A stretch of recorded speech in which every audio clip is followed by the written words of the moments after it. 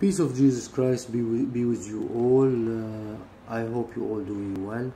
I want to ask you one question. If the peace and love we teach from the Bible, from what the Lord taught us, is selective for some people and some people not, because apparently those priests and bishops or whatever is from any domination, all dominations, they are the pastors or all of them, they are, let's say, praying for Palestinians, Gaza and everyone, and they don't pray for whoever being raped, killed, and their families, or for their souls to be saved.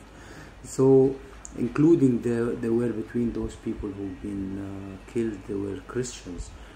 So, but they never been mentioned by those priests. It came to my attention. I wanted to make a video before, and but then I heard Brother Christian Prince making this video, and I sought to confirm that whatever he's saying, it is correct, apart from the language. Whatever he's saying is correct. They are not. They are really selective. They are not speaking correctly. They only select to pray to Palestine. They don't mention. They don't defend the Christianity. They don't defend the Christians. They don't defend our let's say churches, Hagia Sophia, Armenia. You remember the war between Kosovo and you remember those wars.